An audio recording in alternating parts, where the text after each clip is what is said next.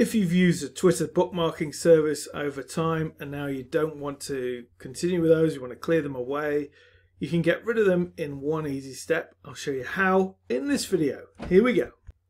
So you need to go to your bookmarks section, click there, bookmarks, and here you can click on the three dots and you can simply say clear all bookmarks. Just click that.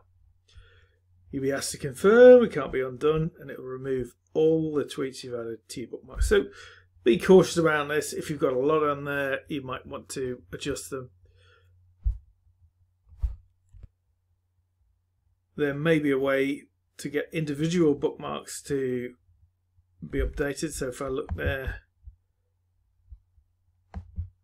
here under add or remove from lists, I can add them from lists, etc., but I can't necessarily remove them from bookmarks. But if I click here, I can just simply say remove tweet from bookmarks. So those are the two options. One is the drastic approach, which is clear all the bookmarks, and the other one is just to pick individual ones, go to the bookmarking section and remove the tweet from bookmarks.